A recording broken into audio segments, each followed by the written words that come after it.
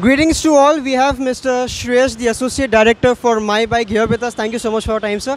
And I would like to ask you, since the monsoon season is right here, it's already June, how does MyByk sees an association with MMRDA? Because we are well aware about the heavy rains in Mumbai. So how will people be able to operate, MyByk when they're commuting from the metro station or while commuting to the metro station?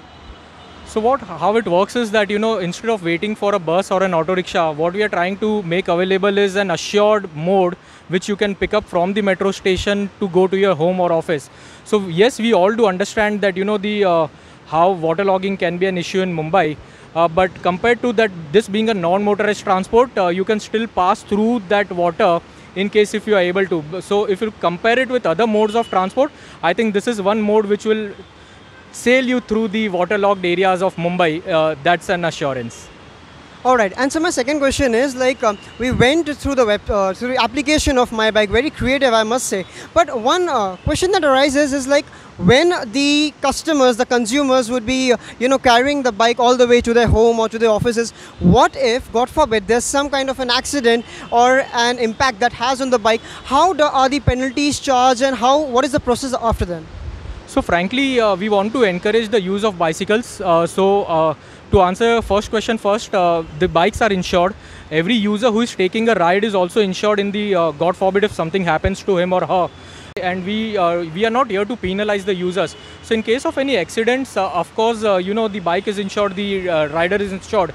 What we all do understand and ask for is a dedicated bicycle lane on the roads where we are not mixing with the fast moving vehicles.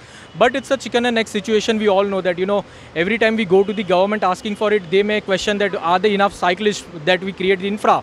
But without the infra, are we supposed to stop ourselves from creating the cyclists? So we have initiated, let more people start using the services. They will become a voice in the future, and I'm pretty sure that the government has already started working towards creating a dedicated lanes for them. More the merrier. So more people using it, faster we'll see the dedicated infra, safer infra for the bicyclists is what I feel. All right, and for the final question that I have is, being a consumer and being a cyclist also, if someone's going to their work, okay, they want to be fresh, they want to feel very good. So why would anyone opt for a bicycle and exhaust themselves riding it to the metro stations or to their offices? And once they're done with their office work, right, and they're coming back, they already are exhausted with the work. Why would anyone opt a bicycle after their working hours? I think this is a question most of people would have in their mind. So what we are trying to encourage is, we are not asking users to take it long distance all the way from to their home to office.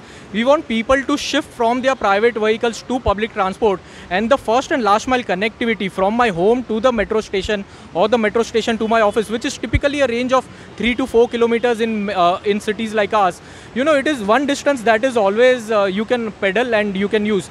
Secondly, we are not restricting ourselves only to pedal bicycles, because we do understand that only a section of people may use this. A section of people may want a more comfortable mode of transport, and hence as MyByk, we are soon introducing electric cycles which will be a pedal assist bicycle. So anyone who is not comfortable using the pedal can always use the throttle and can travel without sweating as much.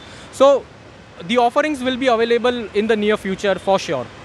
And how do you see spearheading the industry in terms of bicycles and the electric ones that are soon MyByk is going to come up with?